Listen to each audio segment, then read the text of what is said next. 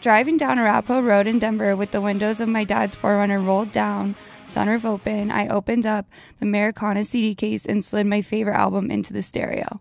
The blonde boy swinging on the cover always made me smile. The Kids Aren't Alright has always been one of my favorite songs since I was rocking Skechers and pigtails. I threw back my first shot of tequila in the 7th grade. I just ran away from my dad's house to my neighbor's after I learned my parents lied to me about their marriage. My neighbor's older brother was having a party, and my friend and I knew we could get away with stealing a half-empty bottle of Juarez. The next Monday at school, the entire 7th grade at Newton Middle School knew I had partied the Saturday before. Ever since then, I was labeled as a partier.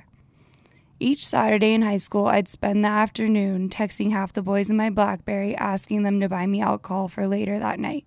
My phone was constantly buzzing. It was streams of, "Yo, Kel, where's the party at tonight? Do you think so-and-so would be okay if we stopped by? If I give you money, can you get me a 30 rack? I loved the attention and thought highly of myself for knowing where the next party was going to be. Then it all caught up with me. When I was 17, I got 3 minor in possessions in 6 weeks, all drinking related. I was a week away from starting my freshman year up in Boulder. One Saturday night, the Arapahoe County Police Department called my parents and told them I had just thrown a rager at their house.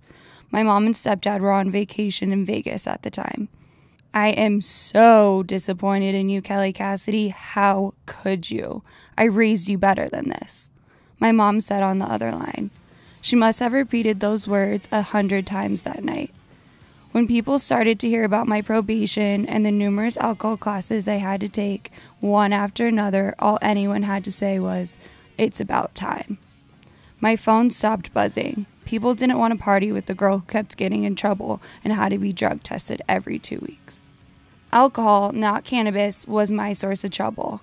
I have seen firsthand how kids under the age of 21 are affected by recreational use of drugs and alcohol.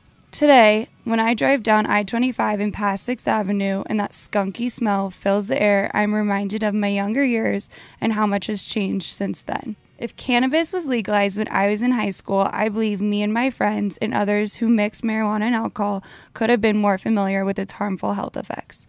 I would have wanted to know that cannabis is a Schedule I drug and that people 21 and over can legally buy it.